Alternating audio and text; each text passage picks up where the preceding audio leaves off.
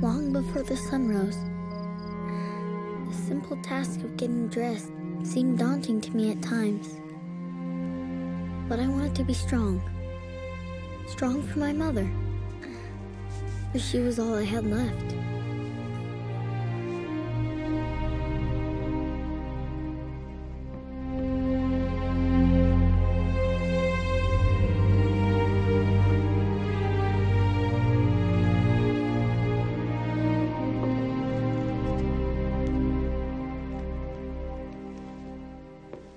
I already prepared your meal and packed it. I didn't want to wake you.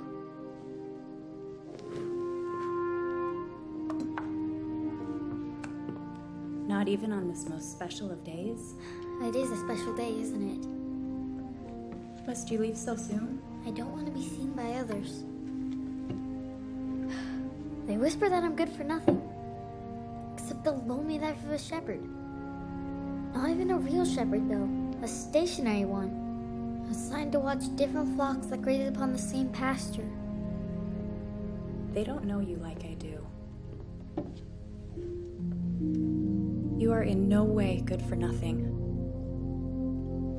And you are no ordinary shepherd. You are my special shepherd. There isn't much special about me. I have something for you.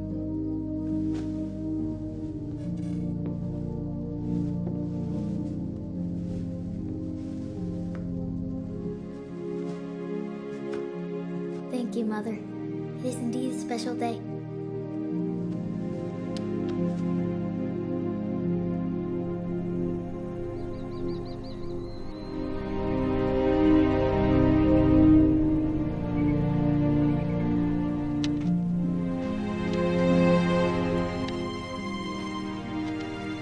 The long walk was difficult for my leg, but it was something that had to be done.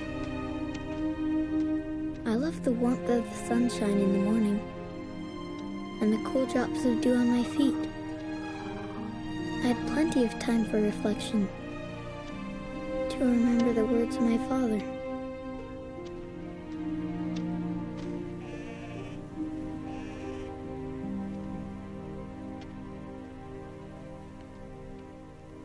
You're late.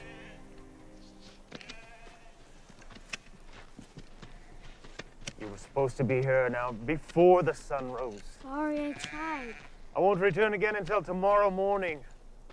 Be wary of wolves and robbers. Haven't you heard what day this is? It's the anniversary of the Night of Miracles. You believe in such foolish stories? I do. My father was the youngest shepherd that night. Angels led him to the Holy Child.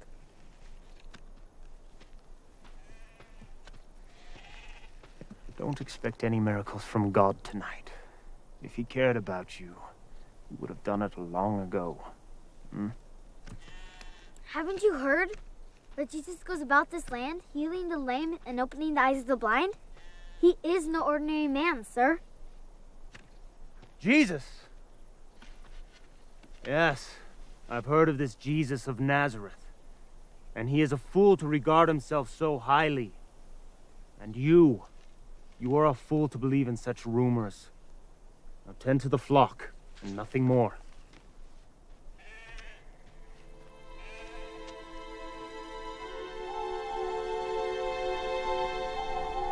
The God I worship is a God of miracles. Jesus is the holy infant, grown into a man now. My father saw what he said he saw. If I'm faithful, a miracle will happen to me. No, you don't want that. That's chokeweed. It sticks in your throat. Perhaps I'm like you, wanting something that I should not.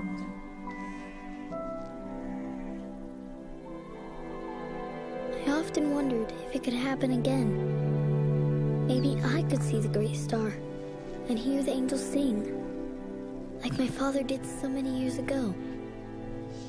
He has told me the story so many times that I knew it word for word. When the angel appeared to us, we were afraid. We tried to run, But the angel calmed us, announcing he had brought tidings of great joy. Then came the heavenly multitude, singing and praising the birth of the Savior, the Son of God. All the other shepherds dashed to Bethlehem. I had to run to keep up. The tiny baby was the infant Jesus, Redeemer to all, yet born to humble parents. And they could find no room in all of Bethlehem except for a small hollow in a hill where the innkeeper sheltered his animals.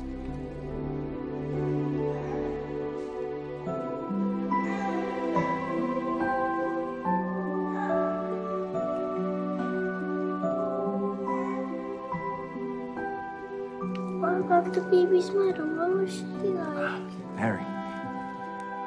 When Mary was young, her voice was soft and her song was sweet as she sang to her son, just as your mother sings to you.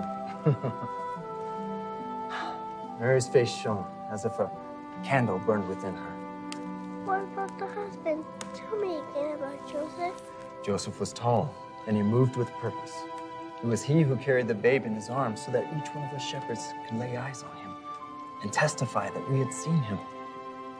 But when I saw him, he did not look like a king, but he was.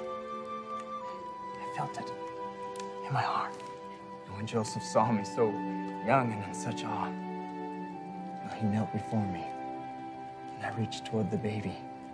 And his little hand came up, and his fingers wrapped around my thumb like this. In that moment, a fire was kindled inside me. It penetrated every part of me. And I knew then, as I know now, that God has sent his Son as a mortal to lead us, to teach us, and to save us from death and from sin.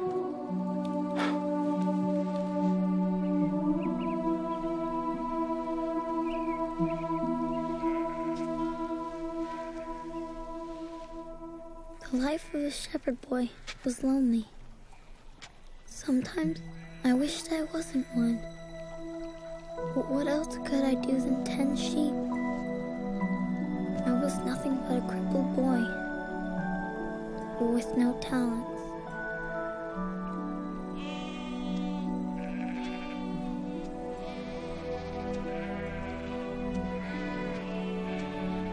My mother must have known I was feeling down. She had packed me one of her delicious cakes. I would save this for the long night ahead.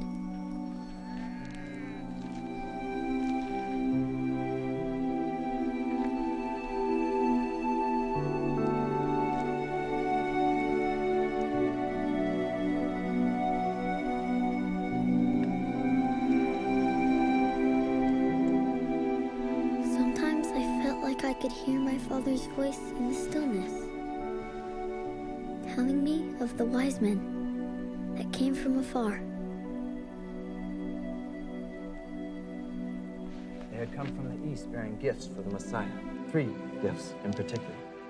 Gold, a gift worthy of royalty. Frankincense, an essence many believed would carry their prayers to heaven, as it were. And myrrh, the resin from a tree that would help heal wounds.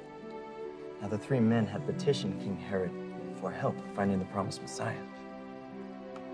He was enraged that men so important would travel so far to pay tribute to a mere baby. But for generations, prophets had testified of the child. Herod grew mad with fear that the baby would grow and threaten his kingdom and his power. It was hard for me to imagine the result. Thousands of baby boys killed by order of the king.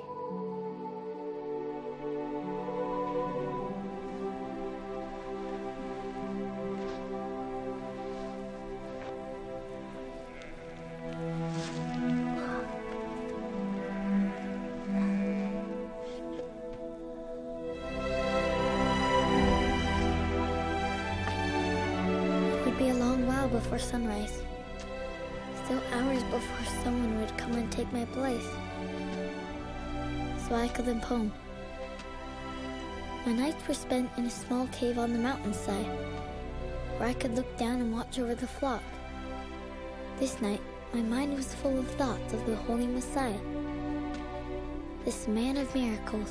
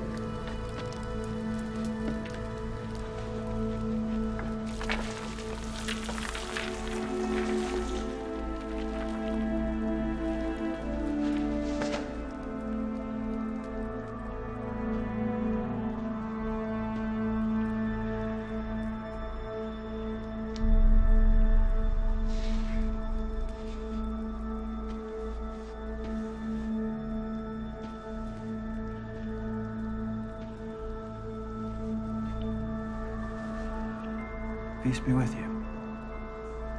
And peace be unto you. You are a stranger, sir? Not a stranger. As it happens, my journey started not far from this very place. Why are you here? Alone?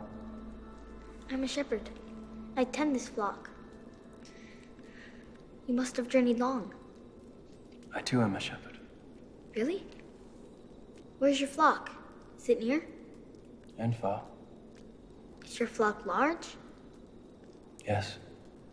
Endless. I'm only a guardian shepherd. The sheep I watch over are not my own. And yet you watch over them as if they were. You've seen me tend? Come sit. I was about to eat. I have little to offer. But I do have a crust of bread and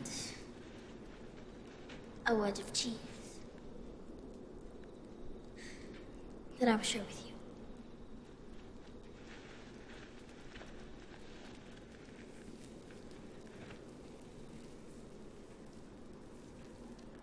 As a shepherd, I've often grown lonely, waiting for the gates of dawn to open. Are you sure you have enough for two? I should not want to deprive you of anything. I also have a flask of water. Thank you. Perhaps your feet are aching. This hill is hard to climb. I have climbed steeper hills than this. And I know there are steeper ones to come. Where have your travels taken you? Most recently, to a town on the northern end of the Sea of Galilee. Capernaum? Yes. Most prosperous and crowded in all Palestine. And what is the Sea of Galilee like? Jordan flows through it. 9 cities on its shores. Best fishing's on the north end. Endless pickled fish for the Roman Empire. And the temple in Jerusalem? Still unfinished, but beautiful. I long to pray at the temple in Jerusalem, or walk the shores of Galilee, or climb the mountainside and see the sunrise over Capernaum. And you you will. Thank you.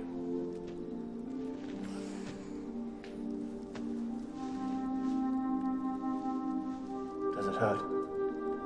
I'm used to it. What happened? We were tending my father's flock, and a boulder broke free and crushed us both. My father was killed, and I was left crippled. I'm sorry for your loss. Thank you. It was years ago.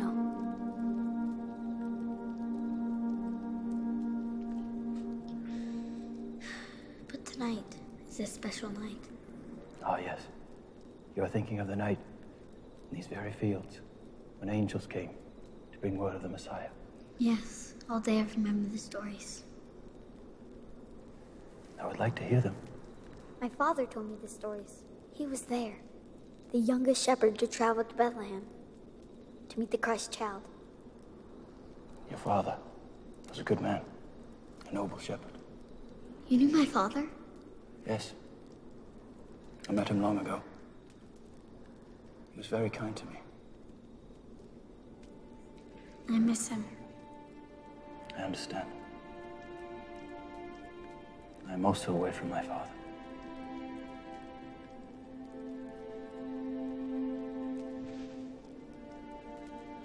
I have more. A cake made by my mother. I have not tasted it yet, but I know it will be delicious. It's yours to honor this special night. Please, eat.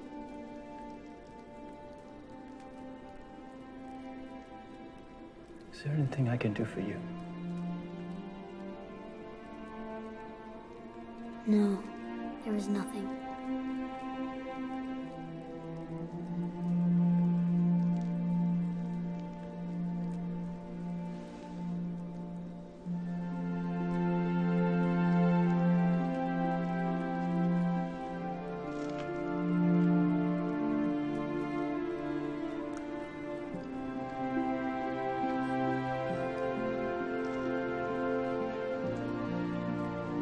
What a price my mother must have paid. She is a widow, poor and bound to a crippled son. I wish I were strong and able to provide for her, instead of being nothing but an ordinary shepherd boy. I am a burden to my mother. If only I could be made whole. I used to run and play, and had friends that would run and play with me. I used to sit whole and steady on my father's knee, as he would tell me of angels, wise men, and a baby born to save the world from sin and death. Do you know the stories? I do. I enjoy hearing you tell it. Your father was a young shepherd boy on the night of nights. Yes, he was young, near my age. It happened like he said it did. Most do not believe, but I do. Your faith is great. Sir, I am so sorry I hesitated at sharing the cake with you. I wanted it all for myself. You shared with me all that you had. What more could I ask? Please, don't go. Tell me more of your travels. In your journeys, have you come across that mighty healer named Jesus? I know of Jesus. I cannot travel far, but do you imagine that Jesus might happen through Bethlehem? I long to reach out to him, touch his cloak, and feel his power run through me, and have his healing hands rest upon my broken body.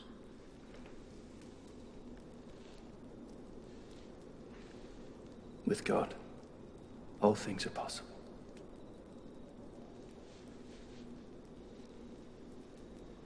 Thank you for your generosity.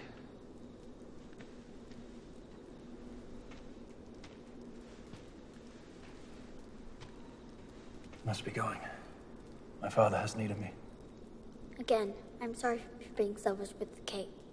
Now I would give you that and more. Would you give me your faith? Do you believe God can heal you?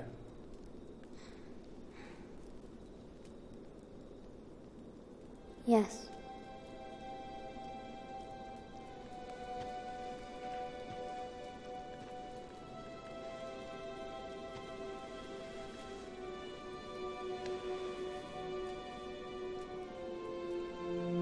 You would give me anything?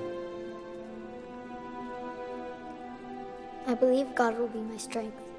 If you are in need of my crutch, it's yours.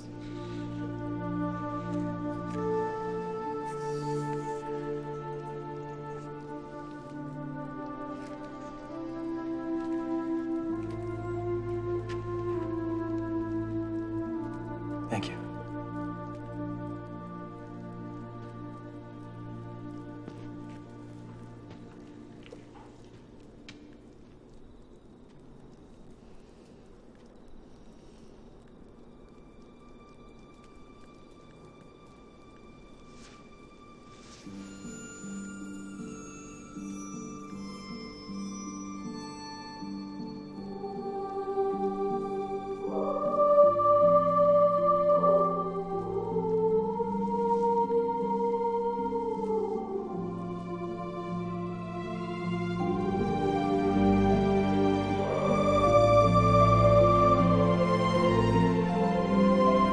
Thank you, Lord.